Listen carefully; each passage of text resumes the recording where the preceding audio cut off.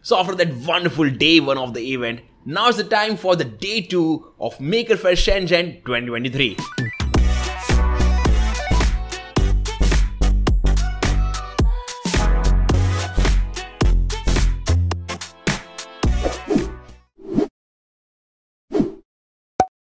So the day 2 started with the event called as Untitled Edge, which was a meetup with the Deloitte Center for the Edge, in which all the guests were invited to communicate and collaborate by sharing what they are working on, what problem they are facing, and how community can come together to help them out.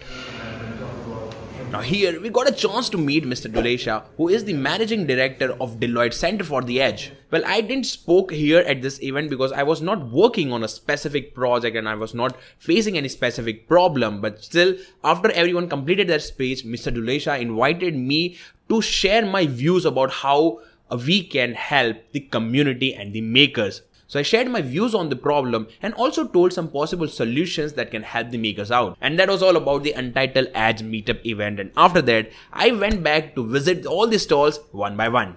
So first we landed up on the stall from Clockwork Pi, which is a company that makes this kind of programmable gaming console and this compact computer based on different processor including Raspberry Pi and Rock chip.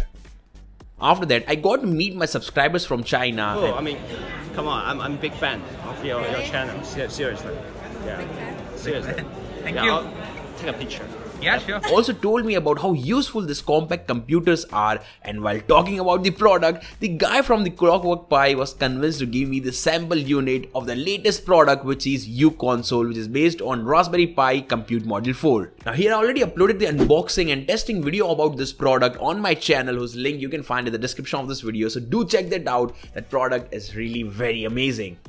Then further, we were having a couple of stalls that were showcasing the products based on Raspberry Pi, like this one from 52 Pi, in which they were having a Raspberry Pi Compute Module 4 cluster, a mini cube, again based on Raspberry Pi CM4, which is the compact Raspberry Pi board with a cooling fan on it. And also, they were having an active cooling tower for Raspberry Pi 5.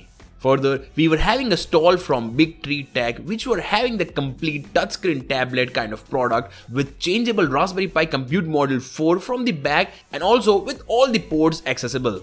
So those were a couple of stalls based on Raspberry Pi products, and then further moving ahead, I landed up on the stall from Creality. Yeah, we do most of the commercial and industrial 3D printers. Okay. Now Creality is a company which makes some of the really best 3D printers in the market and a lot of other things. So they were having some really fast 3D printers, and other than that, they were also having some resin printers in the stall, and here is the sample print from that resin printer. Then we got to see a 3D scanner which can help us to scan any object in 3D and later we can 3D print it. Further, we were having a small laser engraver, and that can not only engrave on the wood but also on aluminum with multicolor. How it can do color for engraving? Yeah, we can colorful. We can set different parameters of the laser and The power. Yeah, the power can hit a different colors spots of it. Okay. Cool. And in the end, they were also having the sample print of their own rainbow filament. So that was all from the Creality, and on the other side, we were also having a stall from Bamboo Lab, which is also a popular company in 3D printing segment, and they were showcasing their multicolor 3D printers which can do really fast printing with a speed of around 500mm per second. Then, for one more time, I visited the SeeedStudio stall as they were also having something more to showcase here. First, you need to put the coins in this. You can check here. 1, 2, 3, and then you can use the 2 buttons to take photo and print the photo. Look at the camera. 1, 2, 3. Oh yeah, it's already take a photo here. Okay. Now you can print your photo. Okay. Yeah, printing. Nice. And then wait. It's printing now.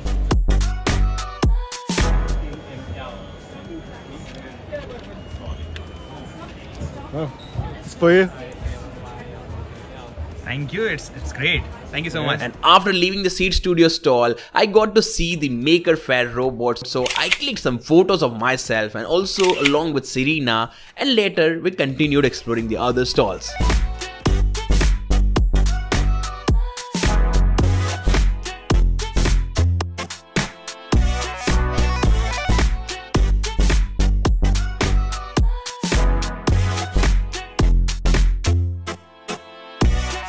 So while exploring, we landed up on the stall from Liligo where they were having really a lot of products.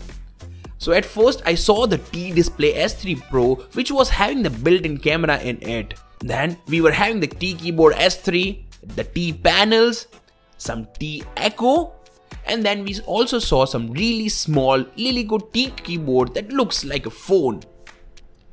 And further, we were having some GSM based boards for cellular communication.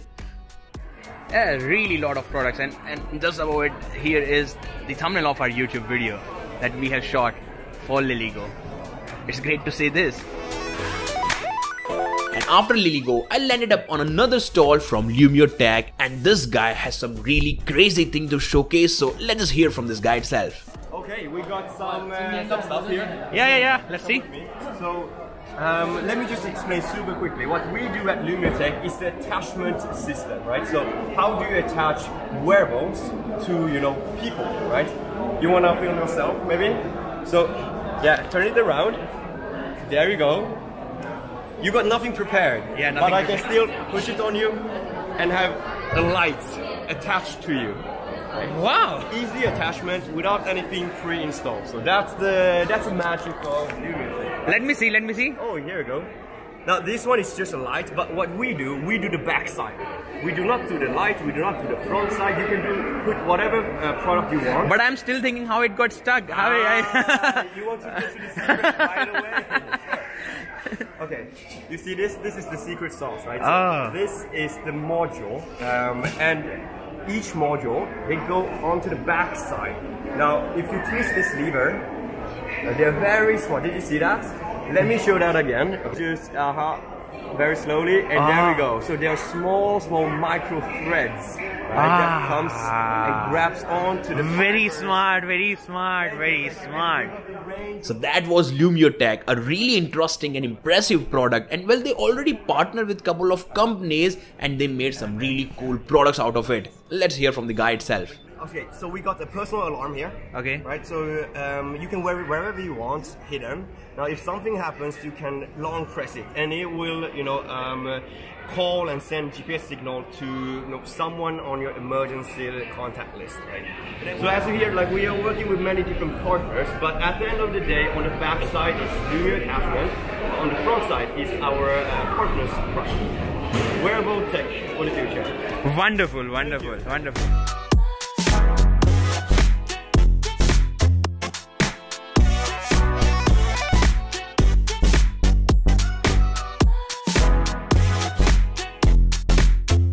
Now after this, it was the time for another satellite event of Maker Faire called as Nantou Ancient Town Co-Creation Symposium. It was about our visit to Nantou Ancient Town, which has a history of more than 1700 years, and it's a very important historical and a cultural landmark of Greater Bay Area. Now here, SeeedStudio partnered with 1K Urban Research to come up with a solution of Nantou's challenges while preserving its heritage. So before taking us to explore the technical solution, they took us in a room to show the video about this town and the people living in the town. And trust me, the experience was really outstanding. It feels like I was in the town itself. On the top, there were a lot of projectors properly placed to fill the complete room with the video. A different kind of augmented reality experience without having any kind of glasses on our eyes. So after that video, we went outside to explore the town. Now as this was a Sunday evening, there were a lot of people came to visit Nantou, and also I was able to see a lot of cafes on the street. Later, while moving ahead, we get to see a smart trash bin which was having the ultrasonic sensor on the top to check out the level of trash in it, and that data was later provided to the SenseCap device, which is transmitting the data via LoRa to the gateway, and further with the 4G cellular connectivity, they were sending the data to the cloud. So we all have seen this kind of smart dustbin based projects in our school and college level, but here in China, they actually implemented it, and they implemented it so efficiently that this battery powered device, which is sensing the trash bin, can run on a battery for 3 to 5 years. And well, that's the power of LoRaWAN, long range, low battery consumption. Now moving ahead, we get to see a smart water meter, and now here what they did really smart is they didn't change the existing water meter on all those pipes. Rather than they have embedded an AI sensor on the top of the water meter that has a camera built in, of course, that can sense all the meter readings, and it can send the actual useful data via LoRa to the gateway, and later with the help of the 4G connectivity to the cloud itself. A really smart way to monitor the data without touching the existing solutions. Impressive. Now moving further on the terrace, we get to see the rooftop vegetation, and here they have used the SenseCap device that can monitor the parameters of soil and its moisture level, and they also made a casing to make a complete weatherproof device to work in all weather conditions. And on the top, they were having a weather station to sense all the weather parameters, which are not only sent to the cloud, but there was also a display to monitor its real-time value on it.